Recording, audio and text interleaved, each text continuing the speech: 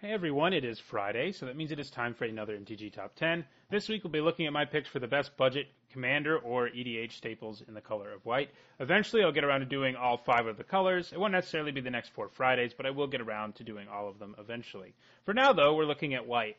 This list consists of cards that I think fit well into basically any Commander deck with white in it and come at a low price. All of them are under $2 on both Magic Online and in paper, and the majority of the cards on this list are actually considerably cheaper than that. So let's go ahead and get started. At number 10, we have Fate's Fetters. In Commander, a card that can affect any permanent is something you usually want, and Fate's Fetters definitely fits the bill there. It can deal with problem planeswalkers, artifacts, enchantments, you name it, assuming they have activated abilities. Obviously, it deals with creatures the best, since it shuts down their ability to attack or block too. That said, doesn't get any higher than 10 because it doesn't do anything about creatures who have powerful static abilities, something one sees a lot of in Commander. If you put this on Cazador, Ghost Chieftain, for example, you haven't really accomplished anything. Your opponent will just keep bringing creatures back from the graveyard, and the same is true of countless other commanders. This card still makes it into the top 10 because of its utility, and the gaining of the 4 life isn't irrelevant either. It's also incredibly cheap, so if you want to make a Commander deck, get into Commander, I recommend getting a Fate's Fetters, at least for the early going. You may be able to replace it with a better card later, but Fate's Fetters is a great card in Commander. White has some better removal spells that are very cheap and easy to acquire. That did bump Fate's Fetters all the way down to 10, though, so there are cards that I think are better than it on this very list. So let's move to number 9, and this is where we have Glory. This card could potentially be higher on the list, but I demoted it a little bit because it is not quite every deck that wants Glory, just most of them. Not all decks are creature-based, and not all decks can easily put Glory in the graveyard. However, once Glory is in the graveyard, it is very powerful, especially against monocolored decks, because your opponent can basically do nothing to you at that point. What's more, is every time you use Glory's ability, you can choose a new color, so even if your opponent is multicolored, you get to keep on using Glory's abilities against cards of other colors. If you have 15 mana available, which is not impossible in Commander, you can give your creatures protection from all colors. Pretty sweet, and an auto-include in most white Commander decks, but it isn't quite as stapley as some of the other cards on this list. It's also pretty cheap on Magic Online, but a little over $1 in paper.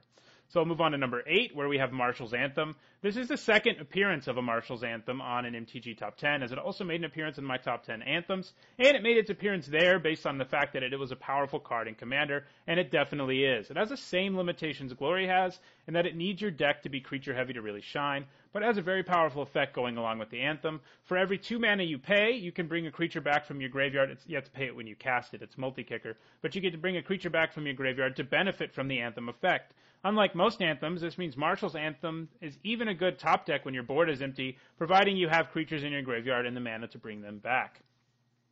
So it's definitely a card you want in most white Commander decks, but again, if you're somehow a white Commander deck that doesn't focus on attacking, it's not as good. But even in decks that aren't super aggressive, bringing back a bomb from your graveyard for 6 mana and giving it +1/+1 isn't too bad.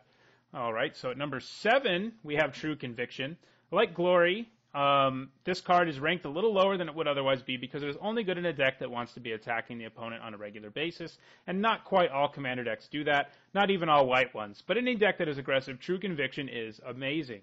It makes it impossible for your opponent to race you, and if you manage to have one of these and a few creatures in play for 2 turns, you probably aren't going to lose. It makes your Commander win with Commander damage very easily as well, as Double Strike often does. It does have the minor downside of being triple white, so it really only fits into mono white strategies, but its power level is very high and its price tag is pretty low, so I recommend picking one up for all of your mono white EDH decks. At number 6, we have a card that does fit into any white Commander deck and probably should be in any white Commander deck, especially if you don't want to fork over cash for Path to Exile or Swords to Plowshares, and that is Journey to Nowhere. I have Journey higher than Fate's Fetters, despite Fate's Fetters' greater utility, because Journey eliminates creatures for a cheaper cost of 2 mana, and it exiles them, so static effects that are a problem for Fate's Fetters are dealt with by Journey. It does have some other weaknesses that Fate's Fetters shares, namely weakness to enchantment removal, but like I said, Fate's Fetters has that problem as well. But the fact it does the job at a lower converted mana cost is great, and it's another very cheap card, although in paper it is close to $1.50, and it's 40 cents in Magic Online. Kind of high for a common, but clearly a lot of people are playing it in Commander. So let's move on to number 5, which is where we have Return to Dust. Having cards that let you destroy either artifacts and enchantments is important in Commander, as you are likely to encounter problematic artifacts and enchantments in many games. Having a card that lets you get a 2-for-1 and gives you the flexibility to choose between destroying an artifact or enchantment is even better.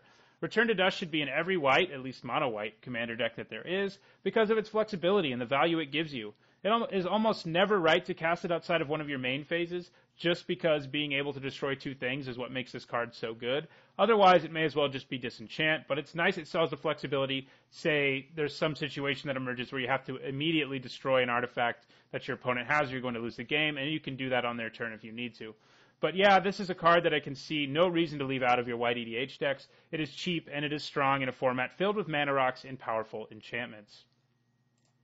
At number 4, we have a card that should not only be an auto-clued in any mono-white commander deck, but any commander deck with white in their color identity. Why? Well, because the Eternal Dragon here has plane cycling, meaning that he can help you fix by grabbing you your Temple Garden or Hallowed Fountain.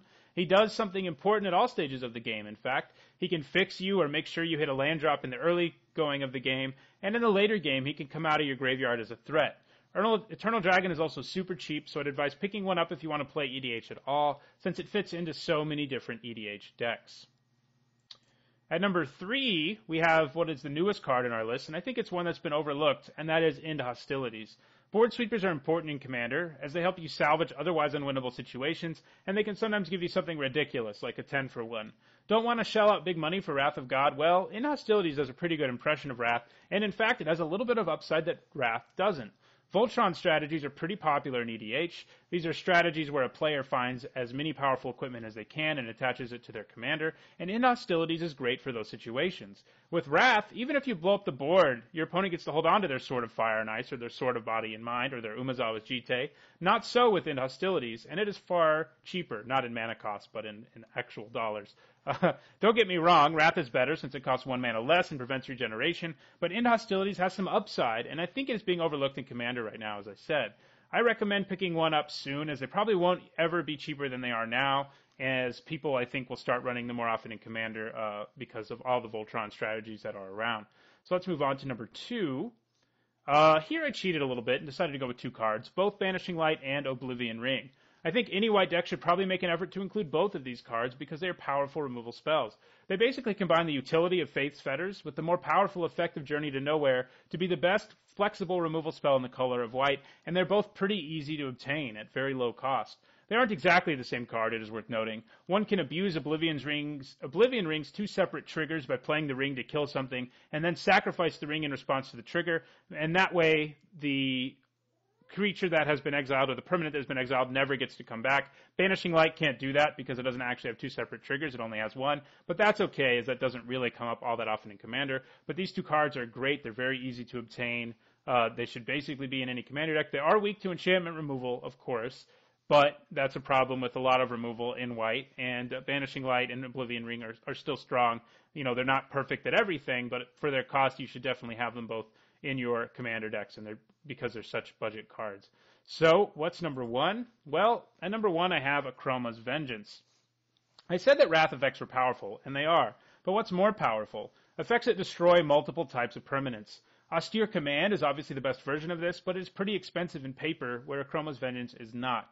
Vengeance destroys 3 types of permanents that are very common in EDH, and it does so for only 2 more mana than Wrath. It does, of course, have the downside of destroying your own permanents, just as Wrath does, but if you have to cast Akroma's Vengeance, it probably means you were really behind on the board anyway. The Vengeance is basically a reset button in a greater way than Wrath of God is, because it eliminates all the key permanent types, except for Planeswalkers, as this card was unfortunately printed before they ever existed. So it really gives you a chance to get back in a game that you fell behind on, especially if you slow roll the Vengeance and let your opponent unload their hand. What's more, if you're in some sort of strange situation where you don't want to Vengeance and need to draw into something else, it even has cycling, though I don't think it's right to cycle it most of the time.